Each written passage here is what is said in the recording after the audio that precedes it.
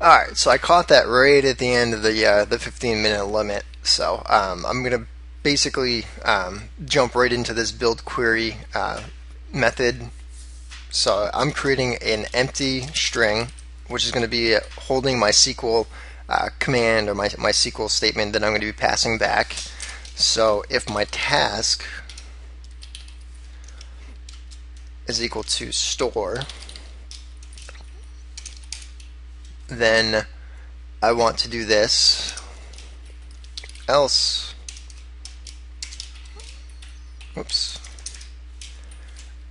else if $task is equal to load, I want to do this.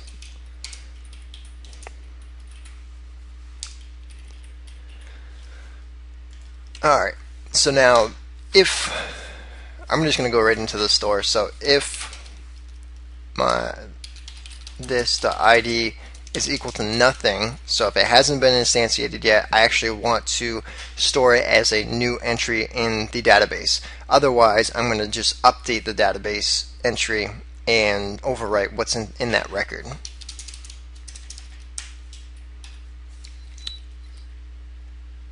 So, and then else. So now here we are inserting a new entry in the database.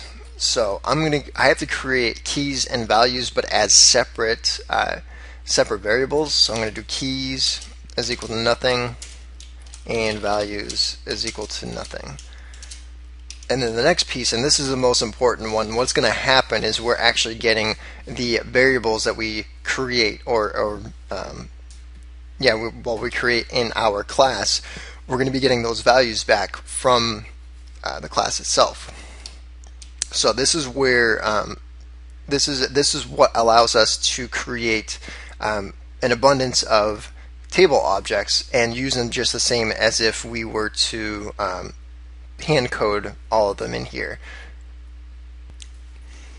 Alright, so now we're going to do class vars. So the class variables equals get underscore class underscore vars, and then we want to we would have to pass in a class name, and we want to make it dynamic. So what we can do is get class, and we get to pass in an object. But because we don't want to specify or hard code an object, we can just pass back this, and this will just say, okay, I want to get the variables from the class of whatever class I am. So this just makes it easier to get the variables for your class. And the last piece is $SQL, and we're concatenating onto that. Insert into this table. So whatever the table name is, we're going to be inserting our record into it. So for each class vars as $key value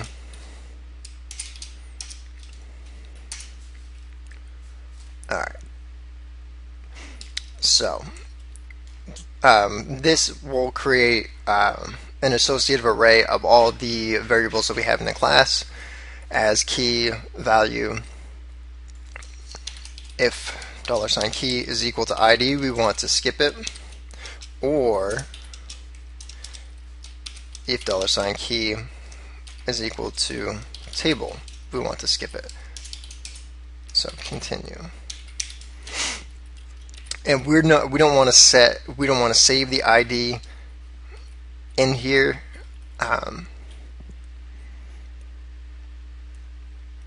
Because we want the database to automatically create the ID for us. So we don't want to manually enter one and then have a chance of overwriting one that's already there. And then we don't want to be storing the table name inside of the table, so that's why we skip over those two. The last thing is keys dot equals, so we're concatenating onto keys, whatever, got a bug in my face, whatever the key is, and then we're putting in a comma because there's going to be a comma separated list, and then the same thing with values.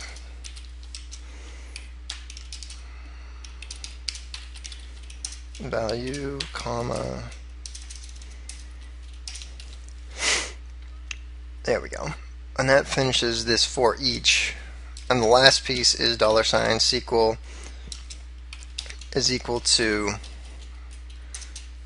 in parentheses, we are creating our value or our keys that we're going to be inserting. So we're going to do dot substring. And because we're going to have an extra comma at the end, we want to strip it off, and that's what this is going to be doing right here. So $keys 0. So we're starting at the 0 point, and we're going to go back one. And my best explanation for this is it'll start at the end because you're going back one, so it really doesn't have any place to start. So it'll really start at the beginning.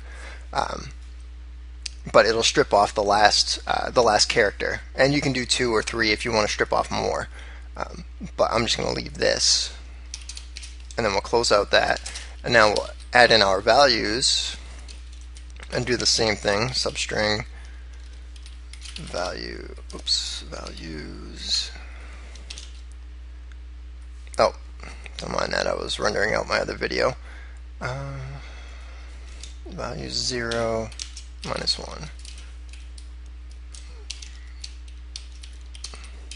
Alright, so now our SQL should appear something like this. Insert into table ID name lname. I'm just randomly typing these in, so this isn't actually what it's going to be.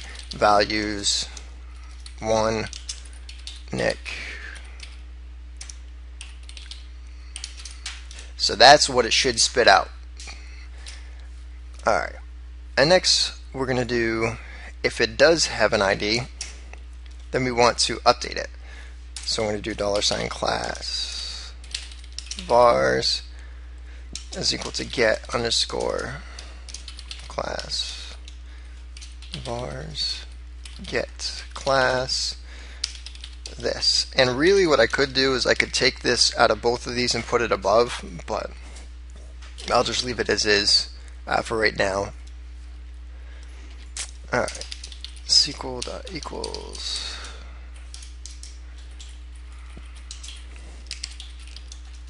update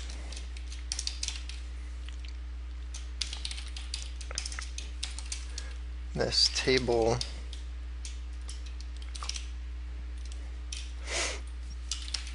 and set. Okay. So now we're updating whatever our table is, and we're setting our values.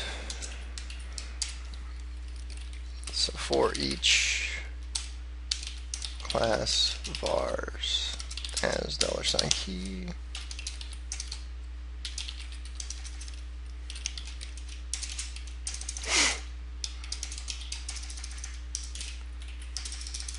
Just cleaning some code up for each. So we're going to skip over ID and table. So I'm just going to copy this, and yeah, I'm not going to copy that. So there's that, and then now we're just going to append to SQL our key value is equal to, and then in single quotes we're going to put our this dash key, so whatever our value is for our object, rather than whatever we're getting from the class vars.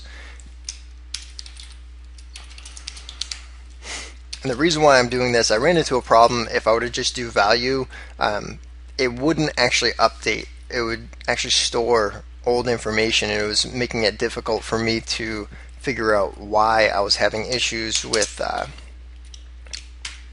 trying to get the database to update correctly. So, and then the last thing I'm going to do is I'm going to strip off the last comma and the space that gets put in for those values. So I'm going to do substring SQL 0, -2, where ID is equal to this dot ID. Alright, and the reason why I'm doing this is so that way it'll only update the record where the ID is equal to whatever I have loaded into this object. So that all looks correct. That's correct. Load. And the load query is probably the easiest one. We're just selecting star from this table where ID is equal to single quote this table ID.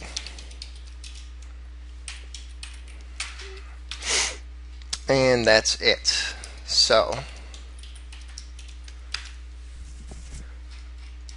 that is our table object. I actually might go into a fourth video. That's kind of scary. Anyways, so we have our table class all set up, and I'm just going to minimize that. So we have the two basic pieces that we need, but now we need to create an object that extends table. And in order to do that, we do right-click New PHP file, user.class.php, and the only thing you really need to do is create a class, call it user, and extend table. And then from here, you do var $fname is equal to null, var $lname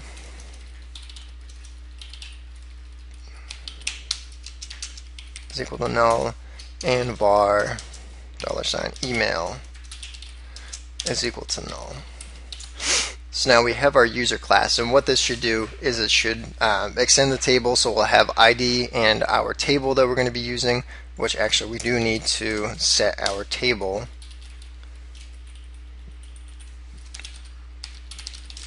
And I have to, actually no, you don't have to put protected. Table is equal to users. Alright, so we have our user class created. The last piece that is missing is we have to create our bootstrap file, or our index.php file. So we do that, new index.php, click on finish. We want to include /database.class.php, include table.class.php, and include user.class.php.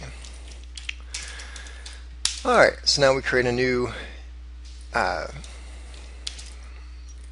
database object and set that equal to database get instance. So it's going to get an instance of itself, and dvo connect localhost root user, no password, and we're going to be using test patterns as our database. And then our user object equals new user, and we're going to do user.load, grab our first record, so number 1, and we are going to echo, let me make sure those are okay, those are public, so we'll do echo user fname. Actually, I'll wrap this in quotes, make it easier for myself.